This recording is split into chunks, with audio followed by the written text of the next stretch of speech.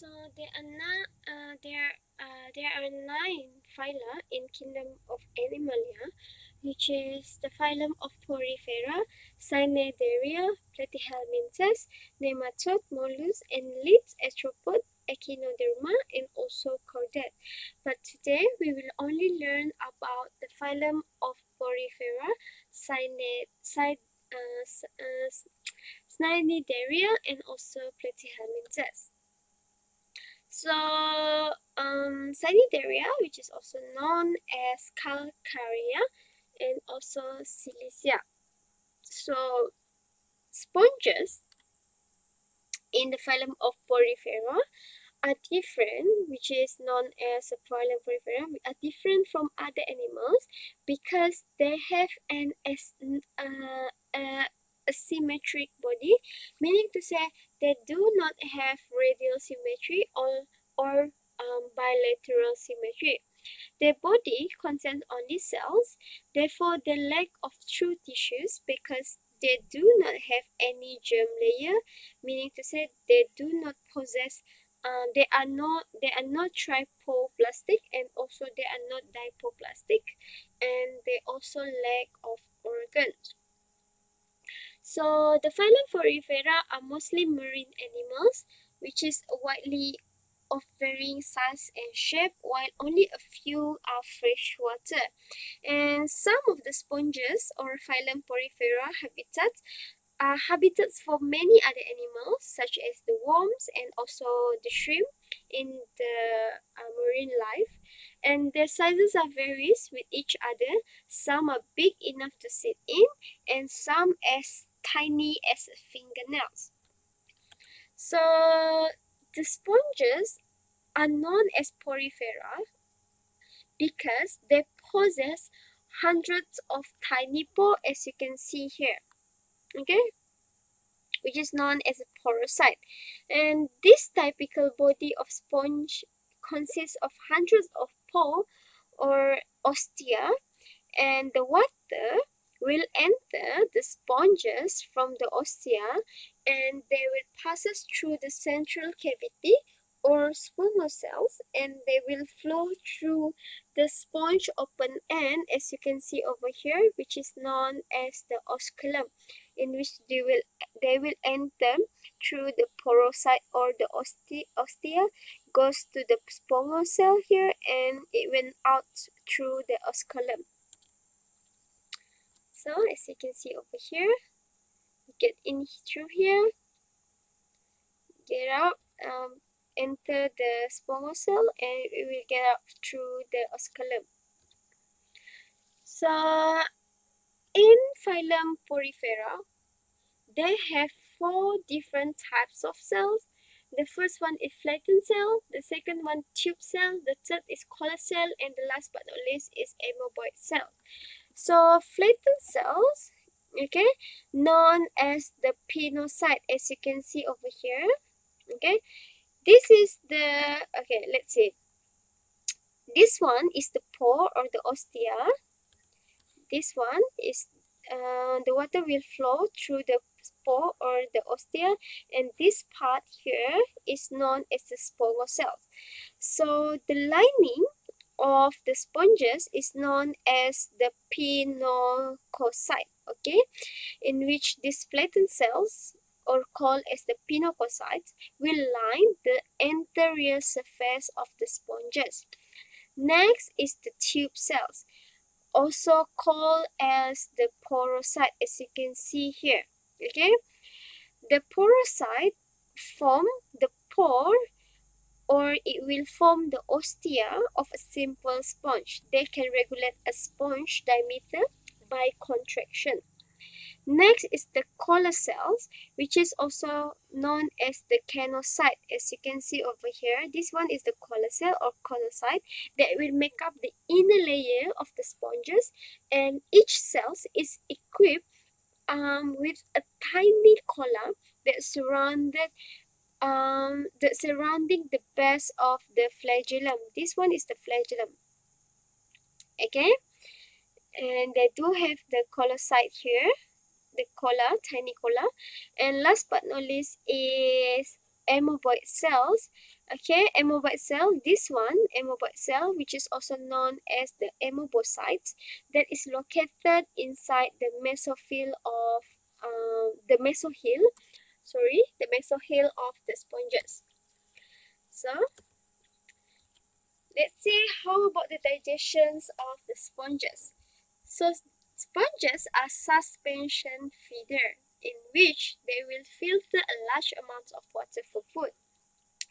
The collar cells are the food trapping structure by means that of their beating flagella, and this cell will move a large volume of water through many microscopic pore or the ostia and chamber in the body. They will trap the suspended food particles in the microvillicula, and they will engulf or transfer the food in the canocyte, where there are a number of food vacuoles that function in digestion. The digested food product will be transferred to the amoeba-like cell, which is also known as the amoebocyte just now, that located inside the mesohyl or the matrix or the sponges. So the amoeba-like cell will later function in further breakdown, storage, and distribute of food inside the sponges. So as you can see here, the flagella will help to transfer amount of the food inside the collar cells, in which the collar cell will transfer the food to the amoebocyte that will digest and distributing the food molecules throughout the sponges. And for protection, sponges, okay, the between two layers of the cells, which is between the pinocyte and also canocyte, there is a semi-fluid matrix that known as a mesohyl here. Okay, this one, the yellow color one, in which you can find a mobile cell like inside the mesohyl. And also there are number of needle spicules, okay, needle spicules that made of silica and calcium carbonate that function as the skeletal support system for the what we call it one for the sponges. Okay, so meaning to say they have two protection, which is the mesohyl and also the needle spicules. And next we're gonna look on the reproduction, but before that, okay, the skeletal elements, which is made from the silica or calcium carbonate, is a reason why sponges are successful in their survival. Okay, because the predator dislike the sponges test because of the sampling them is equivalent of eating a mouthful of glass splinter that embedded in the fibrous gelatin, which is the mesohyl. And furthermore, most sponges are very sting and also smelly. Okay, for reproductions, sponges reproduce sexually and sometimes asexually. Sexually reproductions of sponges involving the sperm that are released into the surrounding water that will be later picked up by a nearby sponge and directed to the egg of the nearby sponge within the mesohyl or the gelatin-like fluid by the amoebocyte. So the developing embryo will retain in the matrix of or the mesohyl, and the zygote will then develop into free swimming flagellate larvae that will attach to a substrate, and they will settle down to its cell's life. So as you can see here, this sperm is being released by the other sponges, and they will be traveled to the nearby sponges, and then the egg inside these nearby sponges will fertilize with the sperm and it will develop into a zygote in the jelly-like substances or known as the mesohyl, which in which it is located between the cell layer, and next it will be eventually the zygote will eventually become a free swimming larva, and the swimming larva will swim from the body of the sponge out of the water, and then after several days they will attach themselves to the substrate or any surface and they will develop into an adult. And most of the sponges can move from one places to another places only in their larva stage, but during um, larva stages, but during their adults they live in the sessile life here. For asexual reproduction of sponges, they reproduce through two ways, either through fragmentations or gamete formation. Through fragmentation, in which small fragments of sponges will break away from the parents and they will grow into new sponges. Meanwhile, for gamete formation, they will form by the amoebocyte or amoeba-like cells. So these are clusters of spore-like collection of sponge cells that can survive until living conditions improve. They are protected by extreme cold and also drying out, and later when the favorable conditions around the sponges are improved, the gametes will germinate and they will establish a new colony of sponges. Okay? So, the second phylum of animals is phylum Cnidaria. So, Cnidaria are the animals with diploplastic, meaning to say they possess only two germ layer, okay, or a tissue layer, and their body lack at the mesoderm layer. Cnidarians have diversified into a wide range of both sessile, meaning to say they are not moving such as the sponges, and they also have a motile forms, including the jelly, corals, and also the hydras. So most of the cnidarians live in the sea. Also, same with the Porifera. Only few of them are live in the fresh water. Okay. So Cnidaria do have a radial symmetry, okay, and Cnidaria possess some unique staging device which known as the nematocyst or cynocyte, in which when stimulated at a small projecting trigger on its outer surface, the capsule with tubular thread will be released, okay, in which the discharged threads have a sticky prey trapping substances to capture and fend off the predator. So there are some threads that are equipped with barbs or a very sharp spine that contain a toxic substance that could paralyze their prey with the painful stings. Okay, as you can see here, this one is a tentacles for hydra, as you can see here. In the tentacles here, they do have contain a nepatocyst, in which when something trigger this part, what will happen? The nematocyst or known as cenocyte will move out and they will what we call it one discharge the thread um, and then they could paralyze the prey with this painful sting over here. Okay. So for the body plants, most of the cnidarian consists of two plants, either the polyps, as you can see over here, such as the hydra and also the sea anemones, and also the medusa, such as the jellyfish. So the medusa here resemble an umbrella, and they are floats in the water, and the oral arms surround the central mouth under their belt. For the polypody plants, is a tube-like and is usually attached to some substrate, such as the phylum Porifera, and at the other end, and it may be solitary or part of a colony.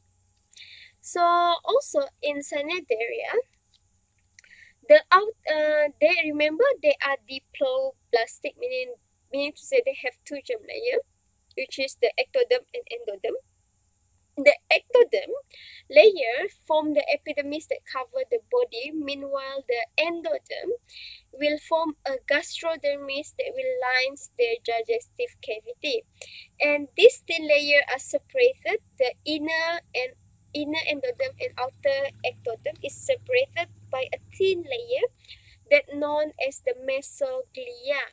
So medusa has abundant mesoglia that is helpful in providing buoyancy and also serves as a skeleton for the Cnidaria. And however, polyps have little mesoglia, but they will use the water in their gut as the hydrostatic skeleton. For the nervous system of Cnidaria, okay, they have a nerve net in which it is interacting nerve cells that running through the body layer, and it coordinates the animal response to stimuli, as you can see over here. Okay, the nerve net along the tissue layer of the Cnidarians, and both of the epidermis and also the gastrodermis will possess cells that specialize to contact that are known as a contractile cells. So contractile cells same with our sensory cell, in which and same with our nerve cells, in which carry out responses by contracting and also lengthening itself. For the reproduction, okay, the life cycle of Cnidarian may have a polyp and medusa stage, or it may have just a polyp stage, such as the life cycle of Obelia consists of feeding and reproductive polyps. So reproductive polyps will give rise asexually to medusa. So the medusa is usually the sexual form of a Cnidarian that will produce the epidermal or gastrodermal gonads. The medusa will undergo sexual reproduction, yielding a zygote, and the zygote will develop into free-living larvae. Same with the kingdom of the Porifera, which is called as a planula, that later will develop into either a polyps or medusa. So, as you can see over here, first is the asexual reproduction of the Cnidaria through the budding system. Portions of the colony polyps, okay, as you can see here, it will give rise to the medusa, and the medusa will producing the gonad, and this gonad will help the Cnidarian to undergo the sexual reproduction, in which it will undergo the meiosis and fertilization, and it will produce a zygote that will later develop into planula larva, and this planula larva will develop into mature polyps, and the cycle will repeat it again and again.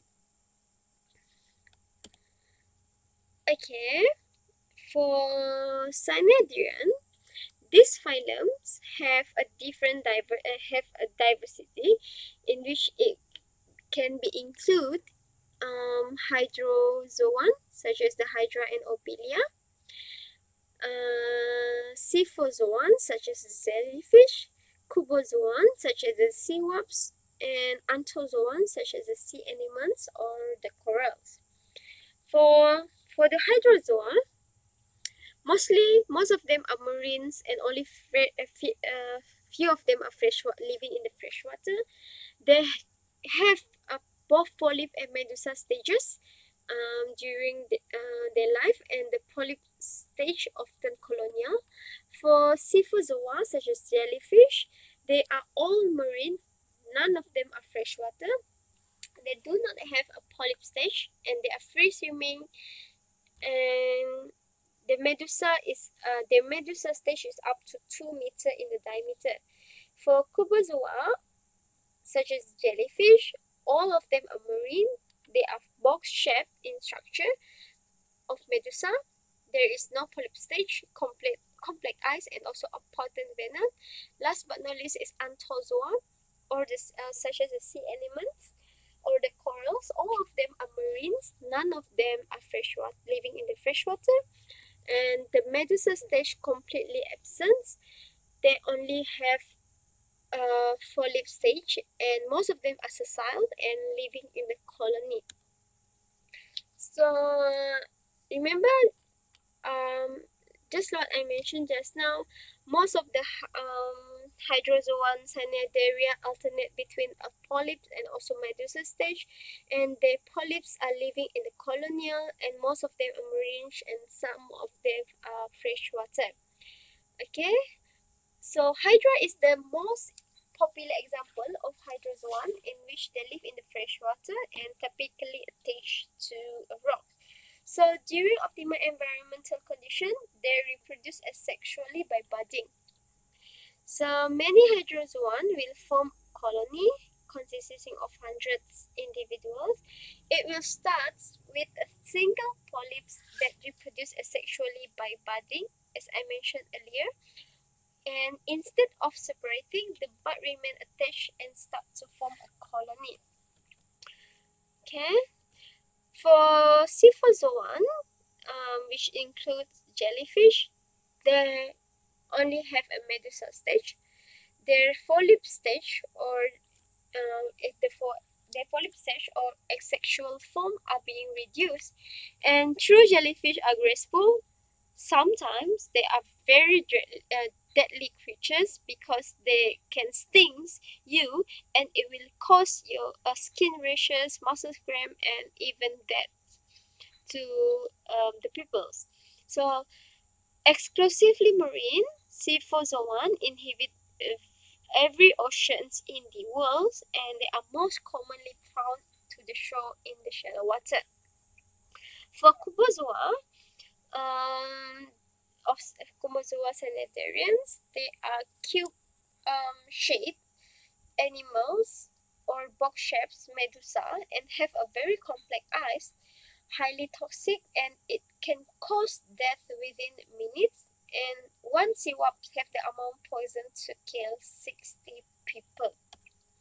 For Anthozoa cnidarian, is a class within the phylum Cnidaria that contains the sea anemones and also the corals. Unlike other cnidarian, they do not have medusa stage in their development, meaning to say they only form through the asexual reproduction, because they only have a polyp stage and they're living a sessile life. So coral secrete calcareous structure that accumulate to form a huge reef, such as the dinoflagellates, are living mutual with the corals, and they supply their host with oxygen, recycle the mineral waste, and adjust the seawater pH to help build the calcium deposit in the host skeletons. So in return, the host or the corals will protect and provide them with carbon dioxide and also minerals. So next, we're gonna look on the phylum of Platyhelminthes. So member besides Cnidarian exhibit bilateral symmetry on and also triboblastic development. It could be divided into Lophotrozoa, Ecdysozoa, and Deuterostomia. And six of Lophotrozoan phyla are the flatworm, rotifer, ectoprex, brachiopods, mollusks, and also annelids. So, for animals, from flatworm to human, have organs, right? So, an organ is a grouping of tissues arranged in such a manner as to perform specialized functions. So, interacting organ between two or more organs will form an organ system that contribute to the survival of the organism. So, flatworm are among the simplest animals, and they are under the phylum of Platyhelminthes. They are flat in structure, bilateral symmetry, and they are cephalized, and also they do not have a coelomate, which is known as a coelomate animals with organ system. So the phylum Platyhelminthes, such as the flatworms, also include free-living tubularians as well as the parasitic flax and also tapeworms. The gut, they do have a gut that look like a sac with a single mouth opening through which the parings will extend for food gathering. So a paring is simply a muscular tube which flatworm use for feeding. So most of the flatworms are hermaphrodites, meaning to say they have both sexes, either female or male, in only one body. Okay, so flatworm or the phylum Platyhelminthes can be divided into four classes, which is first is Tubularia, second Monogynia, third Trematodo, and also the last one is Cestoda. Okay, so for Tubularia, most of them are marine, some live in the freshwater, and few in terrestrial. They are predators and scavengers, and their body surface are ciliate. For Monogynia, they are marine and freshwater parasites.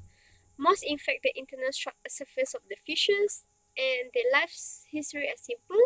They have a ciliated larva that starts infection on host. For trematodes, they are parasite and mostly vertebrate, meaning to say they have a backbone. Two sucker they attach to the horse, and most life cycle include intermediate and final horse.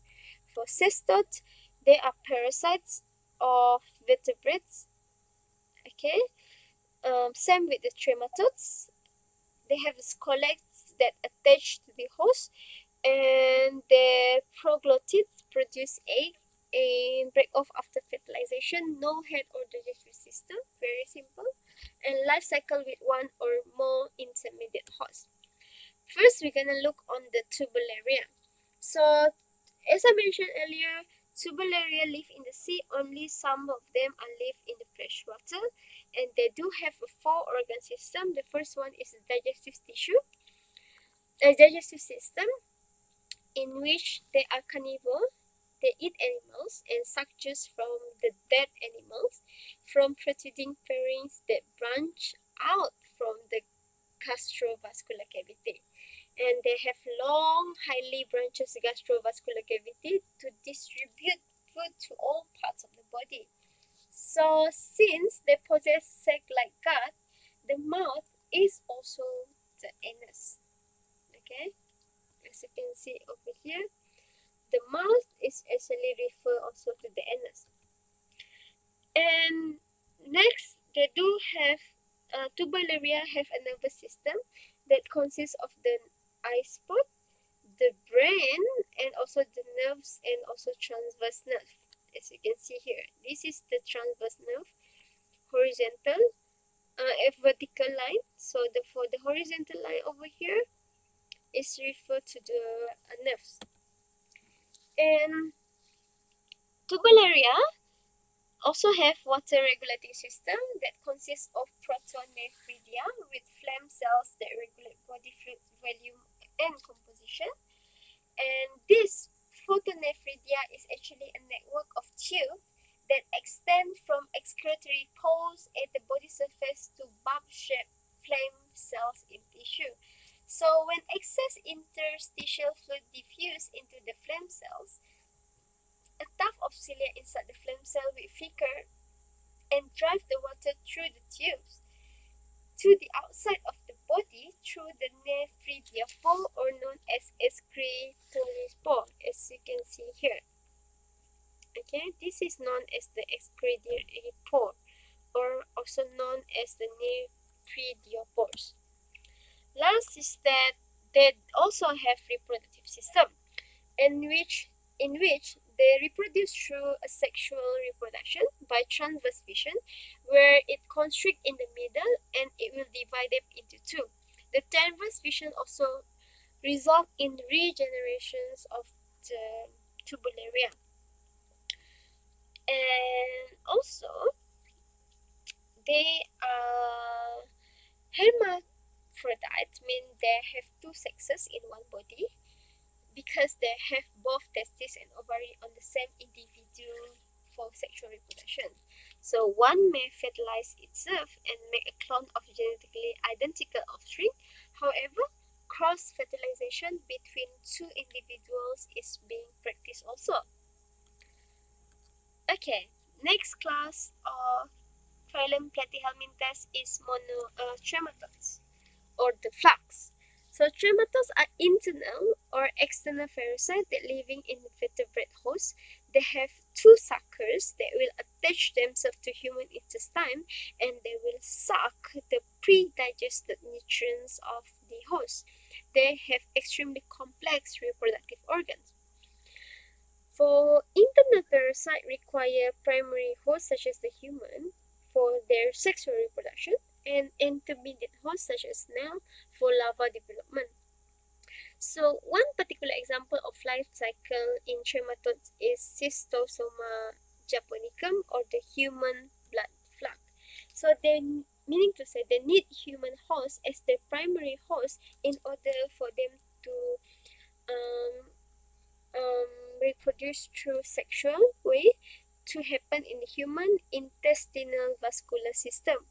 The fertilized cells or eggs will later leave the human body through the feces, and the egg inside the feces will hatch and develop into free swimming ciliated larvae, and they will target to penetrate the host, which is the snail.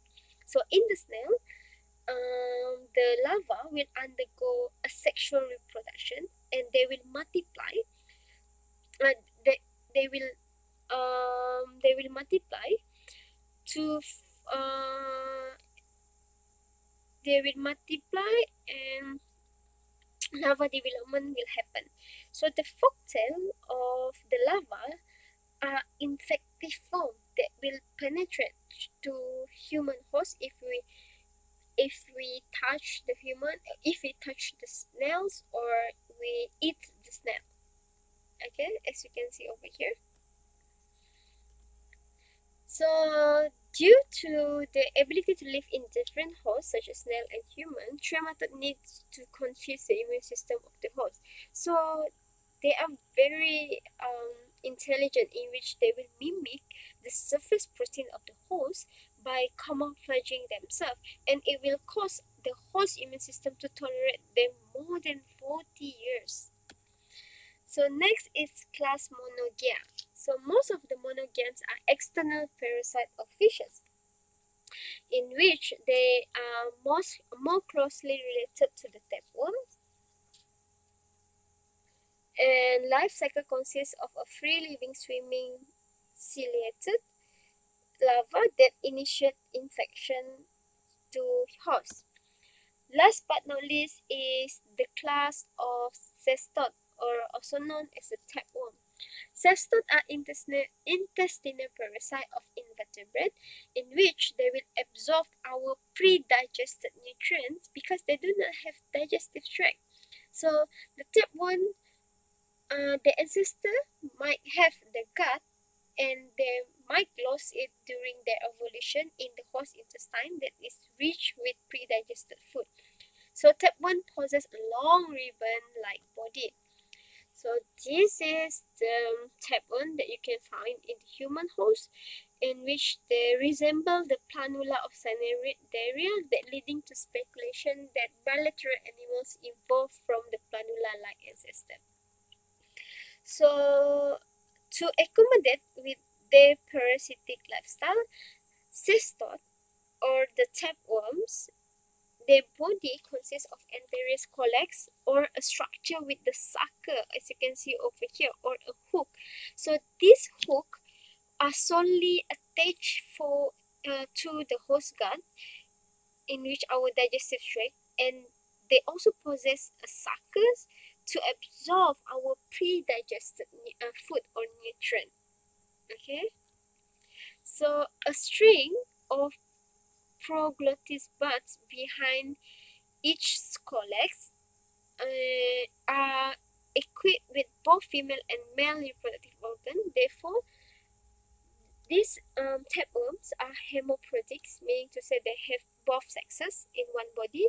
They mate and transfer the sperm to one another. So this results in each proglottids that are capable of reproducing themselves, because in one body they have egg and also sperm, and because of an adopted worm might have up to 1,000 segments, causing their capability in producing eggs staggering. So all the proglottids are the one furthest from the scolex will store fertilized egg, where they will break off and leave the body in the feces. So pig tapeworm is the most popular tapeworm. They need a definitive host containing the adult sexually reproducing stage, the humans, and also the alternate host, which is the pig. So the pig that raised in unsanitary conditions may contain the bladder worm that embedded in their muscle, and this consists of capsule containing the scolex. So when the bladder worm is ingested, such as in the pork chop, the gastric juice of the stomach will dissolve the walls of the capsule and they will release the bladder worms. So the scolex will turn inside out and attach by sucker and hook to the wall of the human intestine, and it will begin to produce the proglottis. So these remain attached to the small intestine as they mature, and they will develop both male and female sex organ. So most mature proglottis eventually break loose and pass out in the feces that containing the egg. So before this happens, the chain may reach length of 20 feet or 6 meters and contain over 1,000 proglottis. Each proglottis may contain up to 60,000 eggs. So the fertilized eggs later released by the shaft of proglottis that may reach the soil ready to be consumed by the pig. So I think that's all for today, class. Thank you.